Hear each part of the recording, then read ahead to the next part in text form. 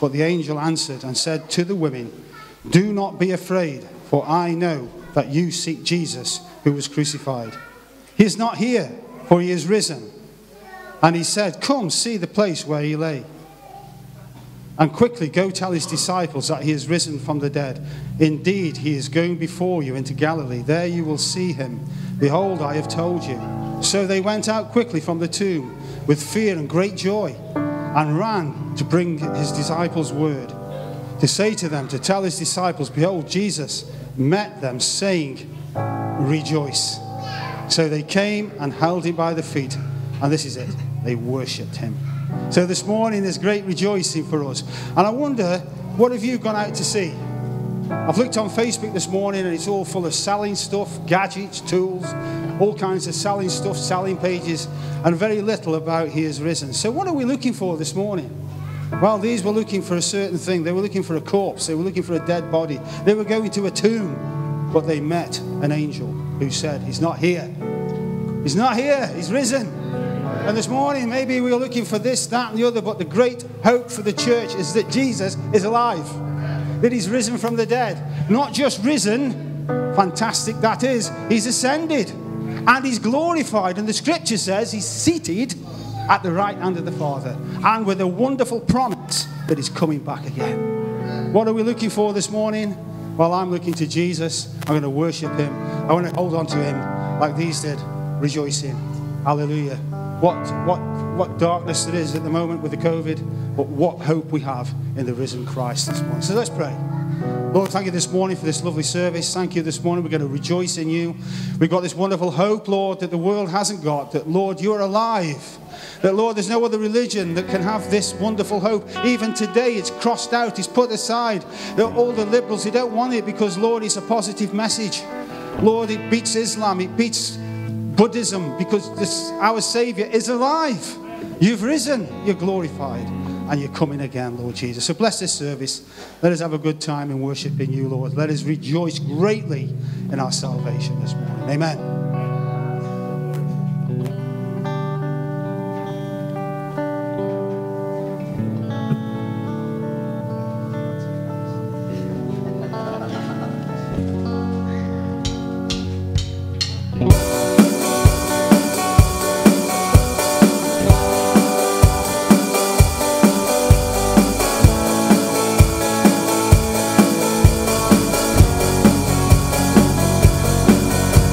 So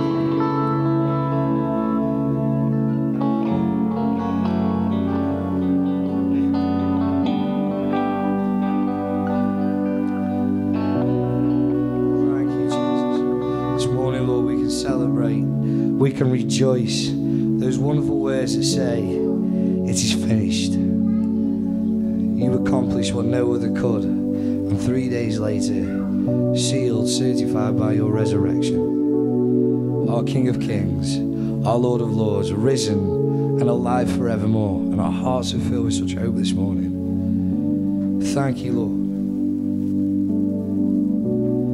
Such a love, such a love, such a love is this for me. Such a love, such a love, such a love is this for me. Such a love, such a love, yeah. Such a love is this for me. This is Jesus in His glory, King of heaven, dying for me. It is finished. He has done it. Death is beaten. Heaven beckons.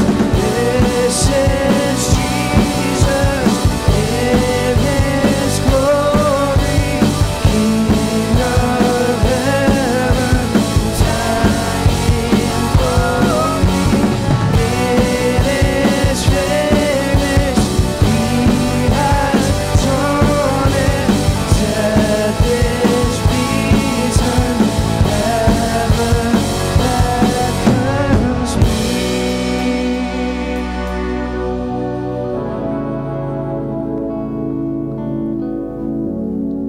Sing together one more time. This is Jesus. This is Jesus in His glory, King of heaven, dying for me. It is finished. He has done it. Death is beaten. Heaven beckons me. Thank you.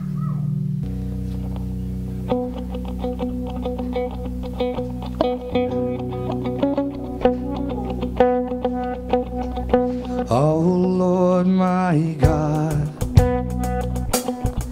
when I in awesome wonder consider all the worlds thy hands have made,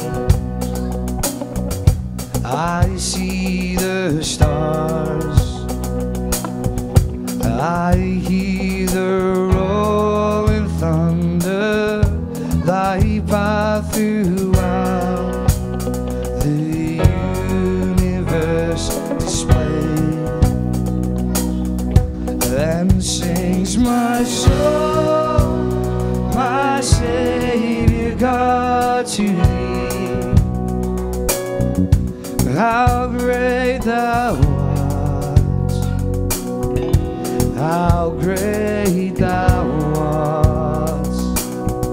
Then sings my soul, my Savior God, to thee. How great thou art, how great thou art.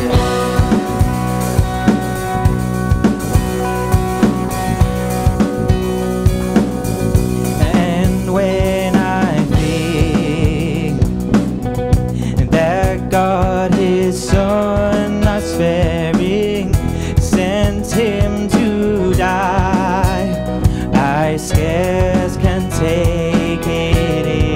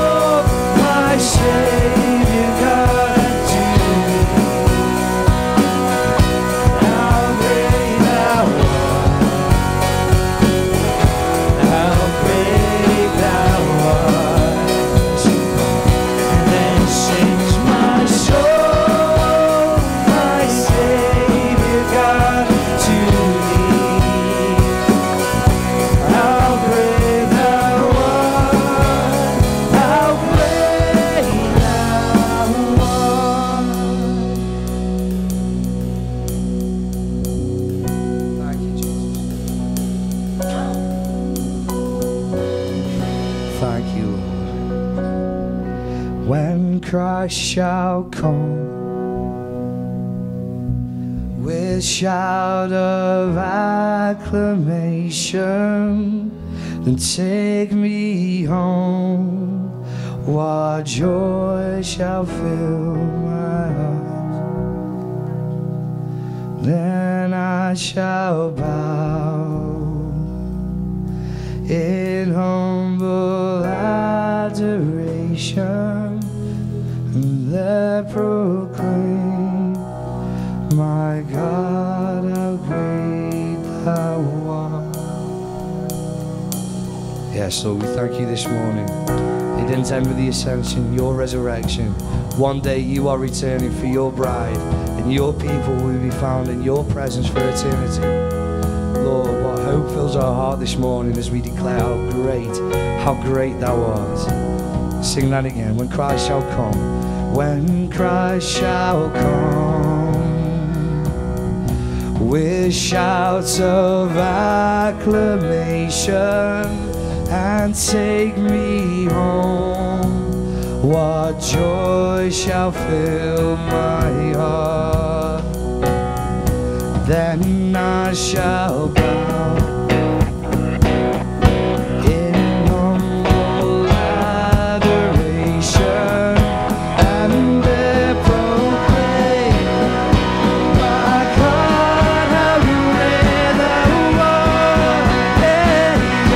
Then sings my soul, my Savior God, to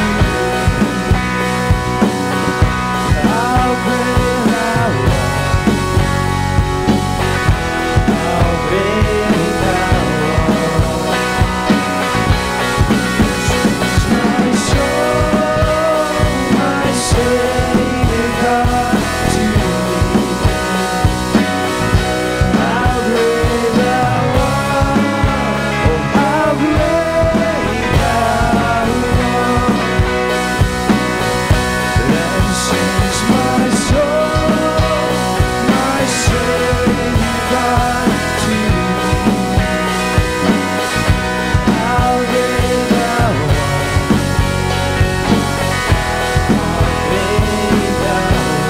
art, then sings my soul, my Savior God, to thee, how great thou art, how great thou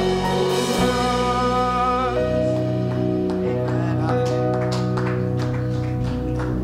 Thank you, Jesus. Thank you, Jesus. Man of sorrows, Lamb of God, by his own betrayed, the sin of man and wrath of God has been on Jesus laid.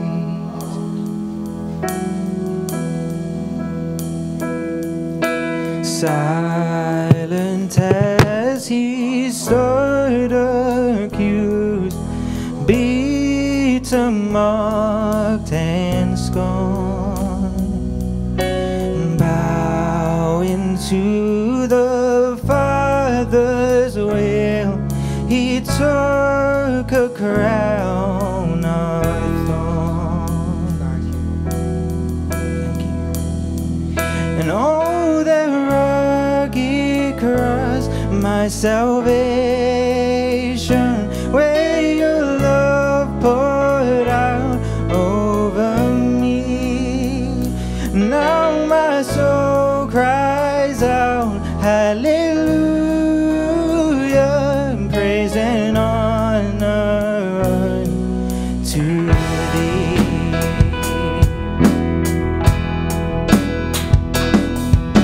Saints of heaven, God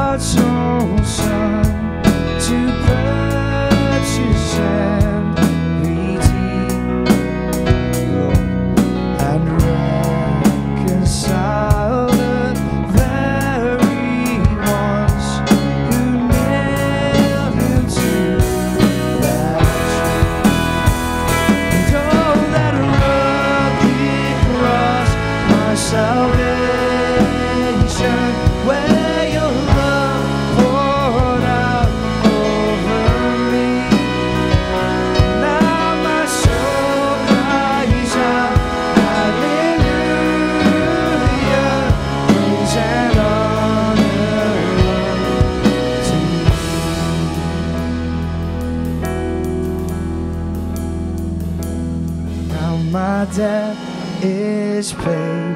It is paid in full by the precious blood that my Jesus spilled. Now the curse of sin has no hold on me. Whom the Son sets free, oh, is free indeed.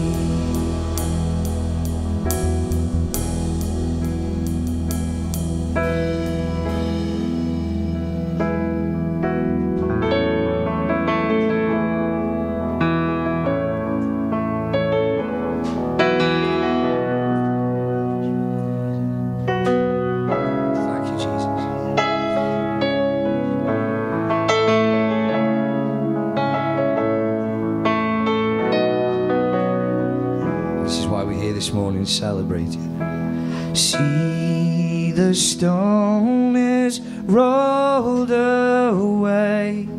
Behold the empty tomb.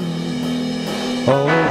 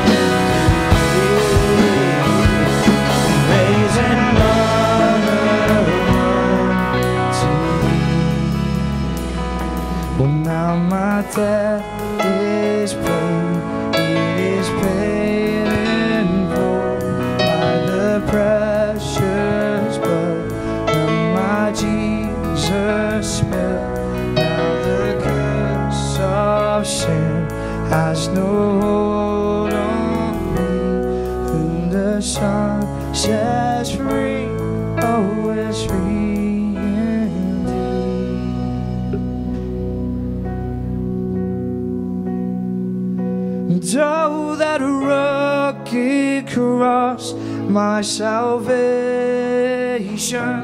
where your love poured out over me.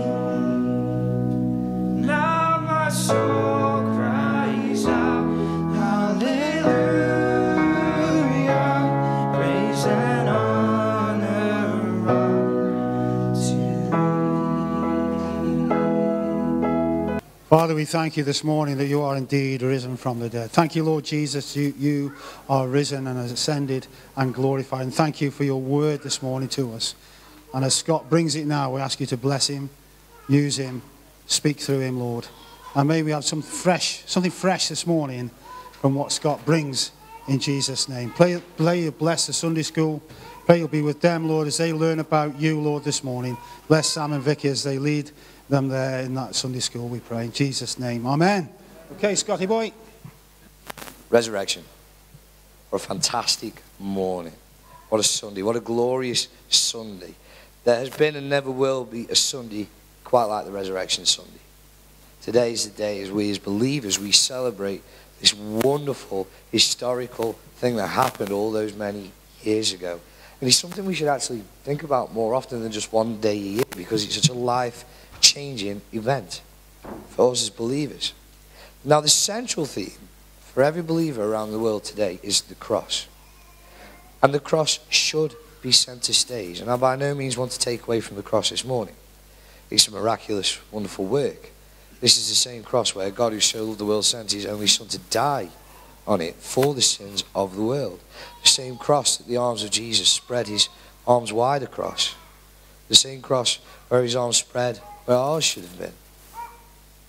The same cross, the same vile, detestable form of torture that became the symbol of peace between man and God. Yes, this cross should be the central theme for every believer around the world today. Evangelists, preachers, teachers of the word. However, this center stage is only one part of a bigger plan. And it shares with another event. And that's what we're looking at this morning, the resurrection. It's fair to say this planet has seen many catastrophic events throughout the timeline of this world. And it's altered the world for good, for bad. And the latest one to grace the timeline of our planet is obviously what we're in now. Everybody in here is wearing masks because of the COVID pandemic. And despite all these world-changing events, there has never been an event in the history of this planet quite like the history of the Passion Week. The Passion Week would reach its finale on the Sunday that all week was coming, the Sunday that would crown the finished work of Christ with such authority. And that's called the resurrection this morning. But why? Why is it so life-changing? Why is it so important? What are the implications for the reality of the resurrection? Well, I was chatting with someone at work this week about it. Someone I know came up and said, Scott, meet this person. He's an atheist. I said, well, what's his name? And he says, well, what's your name? I was like, okay then, fantastic. So ensued a very long debate about the resurrection.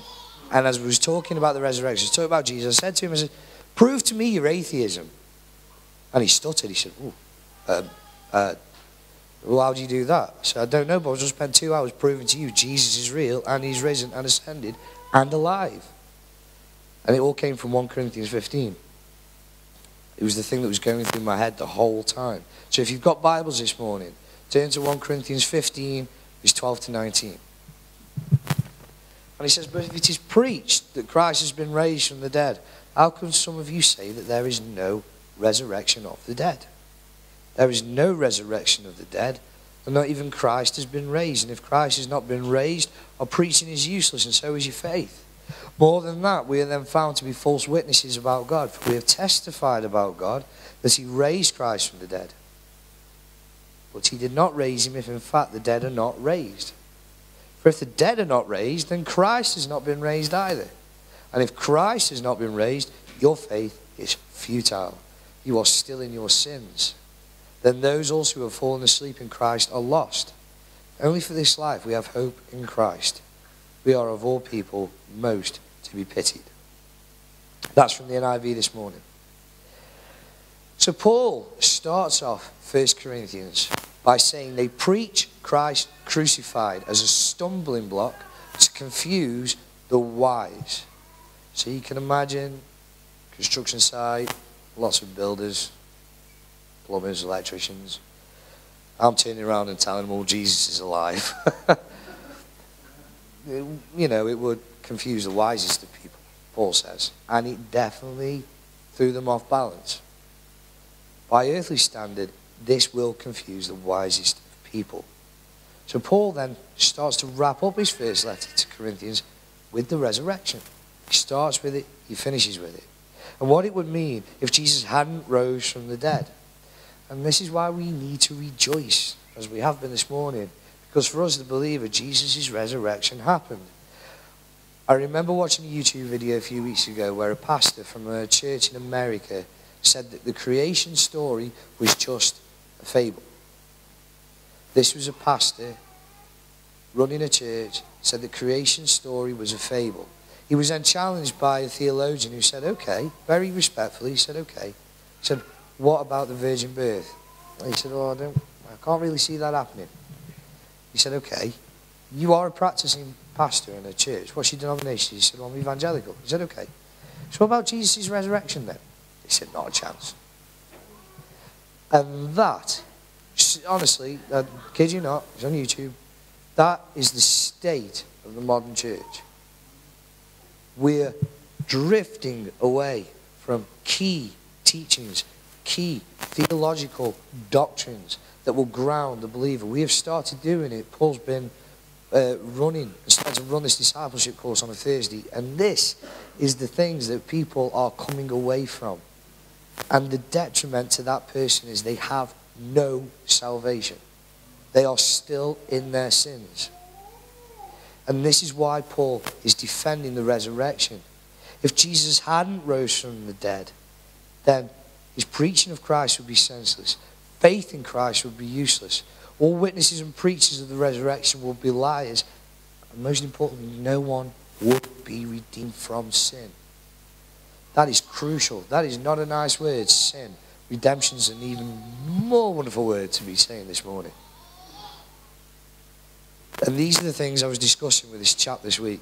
So the first thing we were saying that, well, if the resurrection hadn't happened, then I'm wasting my time. And you're wasting your time trying to argue with me. Because it's just pointless. Better things to do. But the fact is, it has happened. If Christ hadn't been raised from the dead, everything that we teach, everything we believe would be pointless. Because Christ wouldn't really be who he said he is. Now the Old Testament, the same person said that there's no need for the Old Testament. By his teaching, there's obviously no need for the New Testament either. The Old Testament has many prophecies, and most of these point to the saving work of Christ and the circumstances surrounding these, from his birth, his birthplace, his journey, right up to his death, the manner of it, and also the resurrection. Psalm 16, 9-11 says, therefore my heart is glad and my whole being rejoices, my flesh also dwells secure, for you will not abandon my soul to Sheol, or let your Holy One see death. In the Psalm, Old Testament, prophetic about what would happen when Jesus went to the grave. He wouldn't be left there. He would rise again. Job 19, 23-27. Oh, that my words were written. Oh, that they were inscribed in a book. And they were. Oh, that with an iron pen and lead they were engraved in the rock forever. For I know that my Redeemer lives. And at the last he will stand upon the earth. And after my skin has been thus destroyed, yet in my flesh I will see God. We sang about the second coming this morning because we will be physically in the presence of the King of Kings one day. Not only was this prophetic about Jesus' resurrection, it's also prophetic about us being with him physically for eternity. You see, the resurrection of Jesus is the official stamp of approval, not only Jesus' ministry, but also his authority on the integrity of his nature and character. So because he did rise from the dead, we can trust in who he is, trust in his promises, trust he is deity, fully God as much as he is fully man. Now this also means that we can say faith in Christ is not useless. It's actually well-founded. So because of his resurrection, we can actually trust Jesus absolutely, above things, all things, not just slightly or when we feel like it or when we need it. We can have absolute trust in him at all times. So here is someone we can trust in, we can count on, depend on. Someone who's proven his authority is above all things, even death itself. Someone who is truly faithful and worth putting our faith in. Even now, during this crazy pandemic, Jesus is just as faithful now as he ever was. He said he would be with us to the very end of the age. And when the end of the age comes, we will be with him physically in his presence. 1 John 5:5 says, "Who is it that overcomes the world except the one who believes that Jesus is the Son of God?" To declare he is the Son of God, to believe, means we not only trust in his death, we declare, we believe, and we trust in his resurrection this morning. I have a very dry throat. All the witnesses and preachers of the resurrection would be liars. This is something else that we talked about, because there are a lot of theologies and doctrines out there, and a lot of people say, oh, we don't need doctrine, but you do. As much as a boat needs a keel and a rudder and a sail, the Christian needs theology and doctrine. It needs foundational teaching. The preachers of the resurrection had this foundation in the resurrection of Jesus. Jesus made many post-resurrection appearances. He came to the disciples multiple times and even appeared to more than 500 people at once. That's in 1 Corinthians 15, 3-9, if you want to look. It's critical to know that most of the people who Jesus supposedly appeared to were still alive as his story was being circulated. This means that they were available to deny or corroborate this resurrection tale. They were available for comment. If Jesus didn't come back from the dead, that means that the apostles were all liars and that they were part of the most elaborate conspiracy in history. This isn't my word. This is actually investigative reporters like Lee Strobel. Oh, the other chap, his name's gone out of my brain. Anyway, find him on Amazon. Another available book sellers. But they have used their skills as investigative journalists to prove, set out to disprove, and in doing so, they proved the resurrection was not this elaborate conspiracy. It was actually real. Every single person had to be on the hoax. They had to stick to the story under threat of death. Even when denying it would save them from execution. As Paul says, if Christ has not been raised, our preaching is useless. But again, historical value outside of the Bible, outside of the Christian circle, backed up the reality of this growing movement. People in old day Turkey, Constantinople, did well there. They actually commented. They commented on this growing movement that was coming out of Israel, that there was something real to it because it spread like wildfire through the known world. This is historical value. If there was some substance, some reality, really gritty truth behind it to back it up, and there was, then it's in the evidence that 2,000 years later, the name above all names is still the most popular and famous name above all names, and that's the name of Jesus. When people use his name in vain, they will conjure up the same image as every person that doesn't use his name in vain. A guy with long hair, beard, Son of God, cross. There is such power in his name. 2,000 years later, it is still the name above all names. This validates all when we declare this morning, and each and every morning that we meet together, when we share the gospel in our daily lives, that the resurrection really did happen. Finally, the most important one, no one would be redeemed from sin. Romans 4:20 says, no unbelief made him waver concerning the promise of God, but he grew strong in his faith as he gave glory to God. Context, this is Abraham. But also, it's for us as believers. We have to not waver and trust in the promises of God. We remember on Good Friday this wonderful thing that happened where Jesus was on the cross, which is not wonderful, it was horrendous and vile, and I can't even begin to grasp what he went through. But there was a moment, a wonderful, beautiful moment, where the veil from top to bottom was torn in two. When Jesus cried, it was finished, the veil was torn. This indicated not only was the work done by God, but it was now an open invitation to be in his presence. Sin no longer separates us from the Father. We have access through the precious blood of Christ. It was a public announcement that God was fully satisfied with the sacrificial death of his Son. The writer of Hebrew actually confirms this, that God was pleased with the offering in Hebrews 2:9, where he says, but we see Jesus who was made lower than the angels for a little while, now crowned with glory and honor because he suffered death, so that by the grace of God he might taste death for everyone.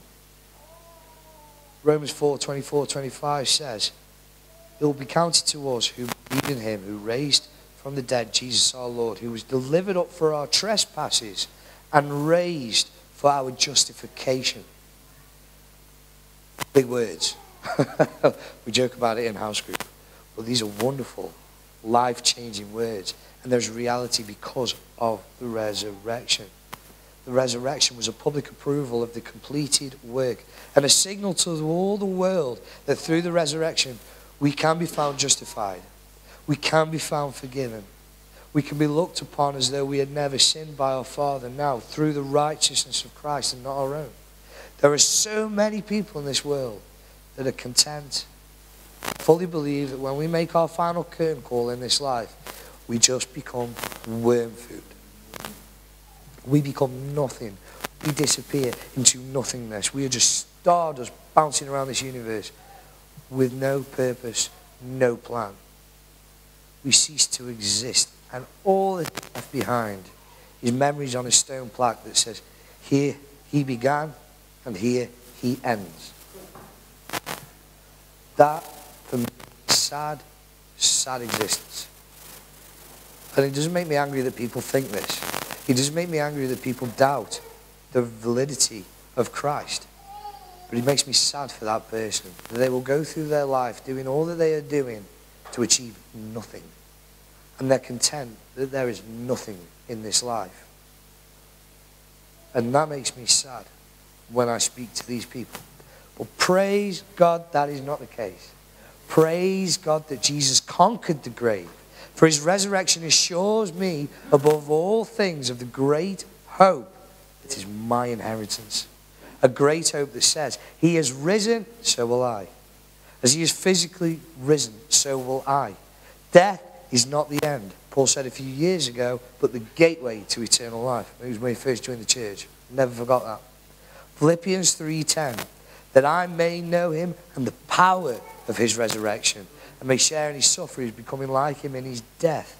Revelation 21:4, wonderful scripture, the one I always go to. He will wipe away every tear from their eyes, and there shall be no more. Neither shall there be mourning, nor crying, nor pain anymore, for the former things have passed away. I would say this is a living hope. This isn't dead in the ground. It isn't something I hope will happen in that way. It's a living hope that says it's going to happen, and I cannot wait to be in his presence. I will be in the presence of the living, breathing, risen, grave, conquering Savior, our Messiah, our King, Jesus. So the empty tomb, for me this morning, means a living hope. An empty tomb signifies ultimate victory. So to finish with, the resurrection assures us of so many things this morning. It's a crucial teaching. It's something that we need to keep coming back to week in, week out, because it's why we are here. It assures us of who our Saviour is. As I said before, the integrity of his character, his word and deity. It assures us of our forgiveness. This morning, I don't hope I'm forgiven. I know I'm forgiven. I don't deserve it. But it's by grace and grace alone that I have been justified through Christ this morning. It's through Christ's resurrection this morning. Justification, reconciliation, sanctification are words we can apply into our lives. If you want to know more, join our Thursday house group and we'll talk about them.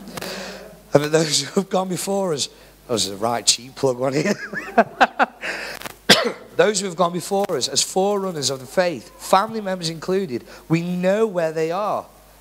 We know that where they are going, and that is our living hope. All because of the resurrection. All because of my King defying nature, defying naysayers, and proving he truly is the King of Kings in the name above all names. So this morning, we remember the resurrection, and it's important. And why daily we should remember it and rejoice and walk in the resurrection life. It's not just a saying. It's not just a clever sounding word. To walk in resurrection life is to walk knowing we are forgiven. We are not condemned anymore. Yes, there is one that seeks and prowls to run us down, but your past is covered at the cross. This is exciting news that we were once sinners, separated from the Father.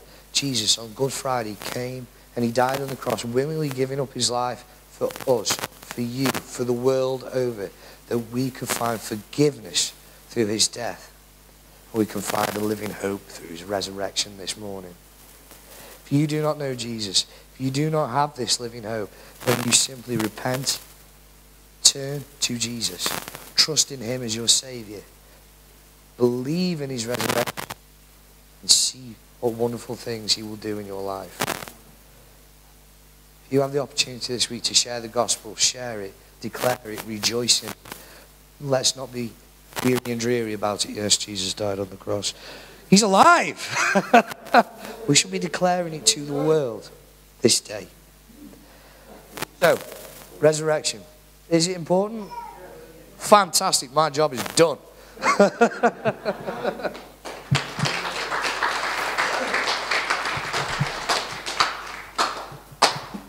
Yeah, what a fantastic word.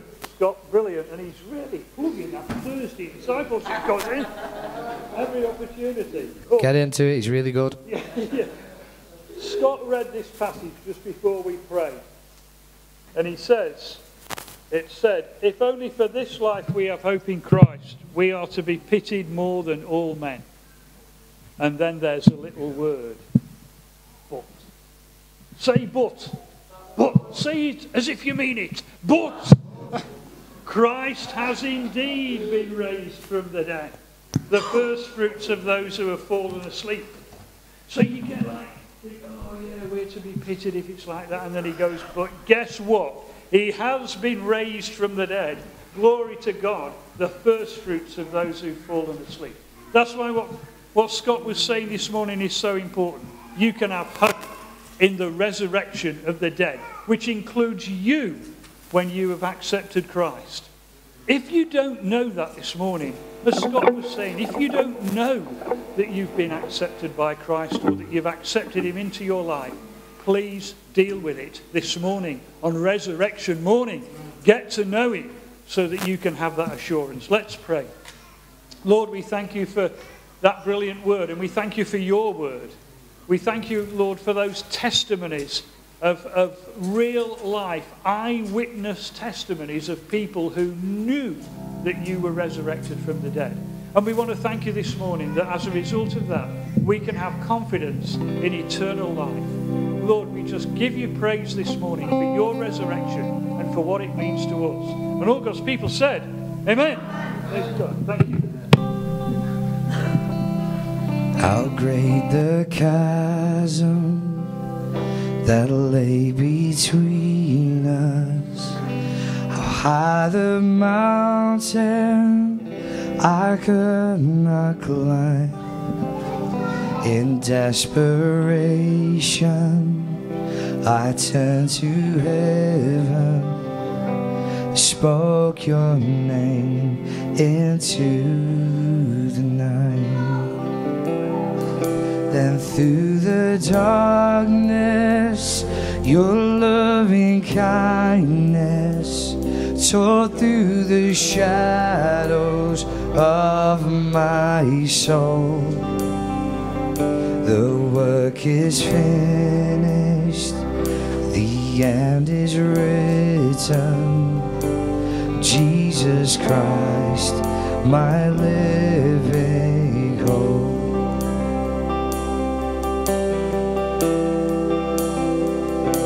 And hallelujah, praise the one who set me free. Hallelujah, death has lost its grip on me.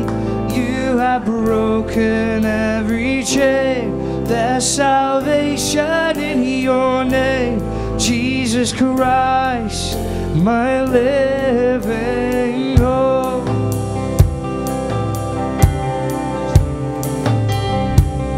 Who could imagine so great a mercy?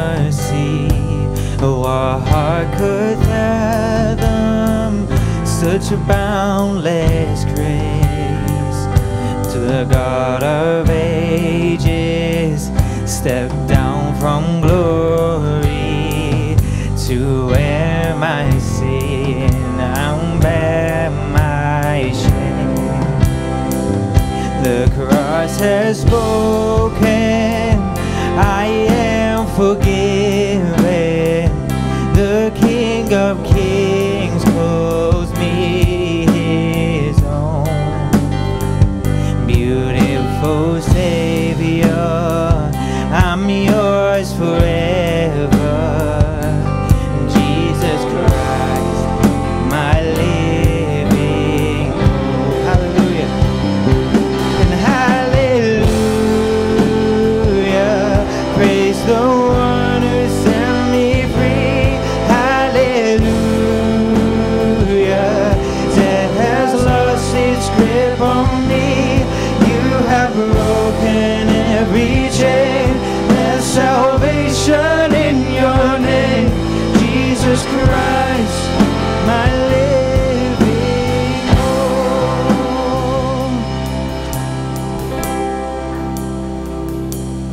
Just take a moment this morning to reflect on the truth of what we're singing.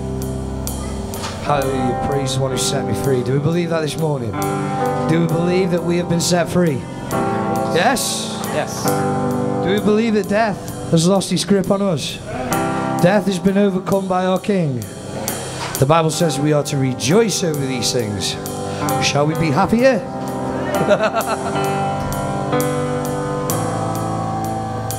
Well, let's declare this morning the wonderful truth sealed in the resurrection.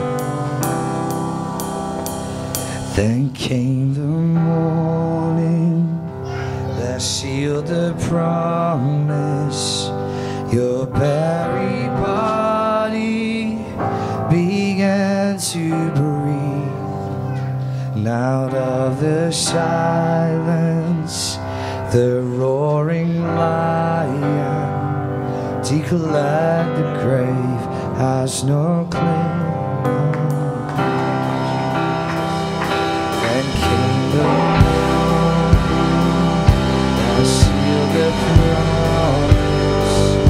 Your very body began to breathe.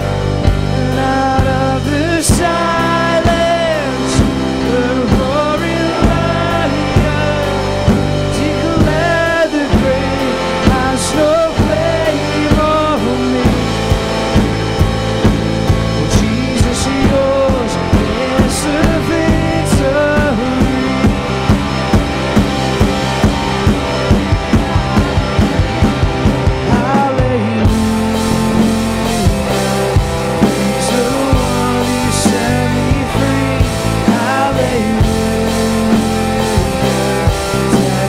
Lost his grip on me. You have broken every chain. There's salvation in your name, Jesus Christ, my living. Hallelujah. Hallelujah. Praise the one who sets me free. Hallelujah. Death has lost its grip on me. You have broken every chain. There's salvation in your name, Jesus Christ, my living hope. 'Cause God, you are my living hope. Yes, you are my living hope.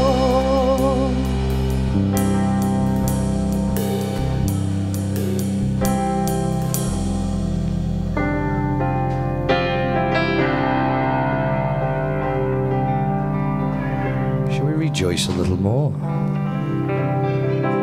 I'll do it on my own then.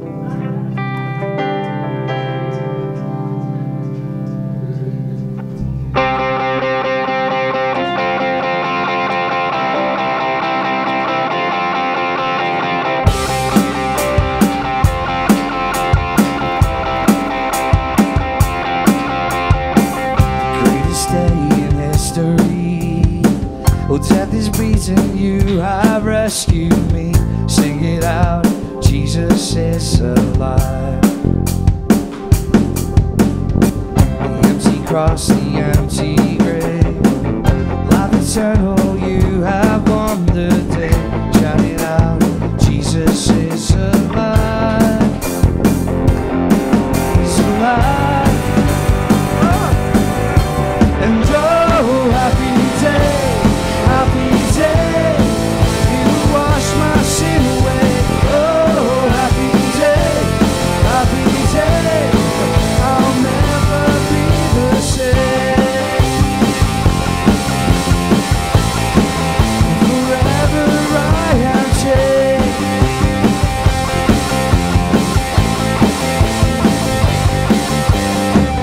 When I stand in that place, realize meeting face to face.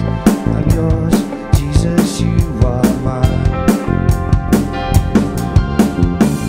And this joy, perfect peace, earthly pain finally will cease. Celebrate, Jesus is alive.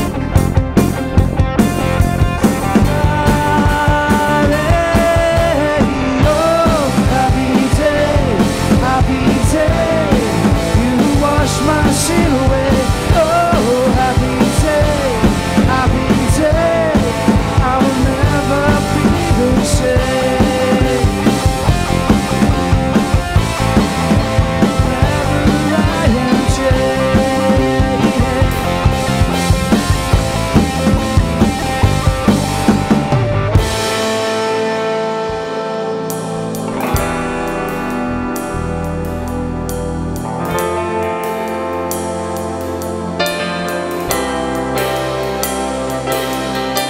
And oh, what a glorious day, what a glorious way.